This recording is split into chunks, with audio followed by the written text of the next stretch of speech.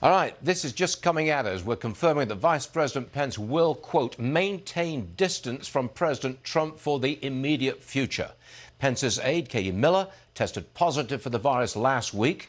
The vice president continues to work at the White House, but he will maintain that distance. That's just coming to us right now. Also breaking, President Trump tweeting this moments ago. California should let Tesla and Elon Musk open the plant now. It can be done fast and safely. There you go.